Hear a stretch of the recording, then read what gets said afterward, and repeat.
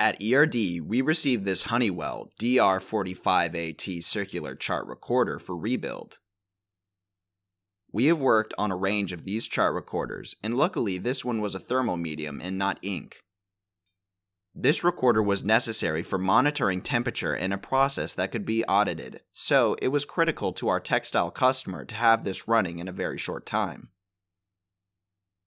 We fully rebuilt this recorder and revived the one channel that was dead, and the entire recorder was tested as shown in the video.